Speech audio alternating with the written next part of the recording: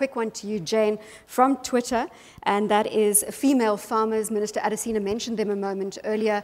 There's got to be some special support for female farmers out there. Yeah, I think that's a great question. We say that 80% of the food we eat in Africa is by smallholder farmers. Of the 80%, another 80% is women. It's only in Africa where women have land issues or ownership issues, I think. So the issue of access to finance from a collateral perspective doesn't work. I think last night somebody told us that men eat first, they eat a lot, and they take all the money after the hard work.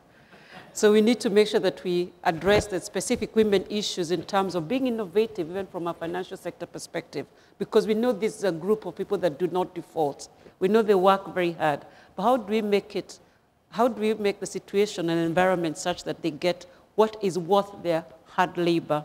And that requires a lot of government interventions in terms of legislation. And I guess for people who are in technology transfer, in NGO, in development, in commercial sector like banks, to treat women differently.